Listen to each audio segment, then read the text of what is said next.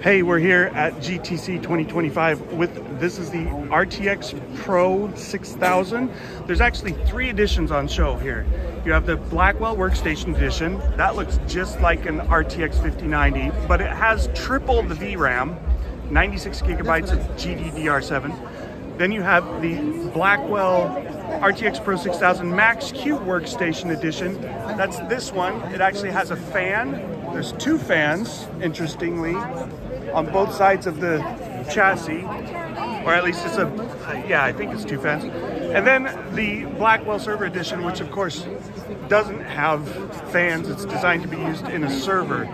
All 3 of these are the same GB202 chip as your RTX 5090, but they have GDDR7 24 gigabit chips, so 3 gigabytes on both sides of the PCB. And that gets you from 32 gigabytes, you get 50% more per side, 48 gigabytes, double-sided, gives you the 96 gigabytes. Specs aren't totally clear to me yet. I think they might be basically the same specs as the 5090 in terms of number of SMs and CUDA cores.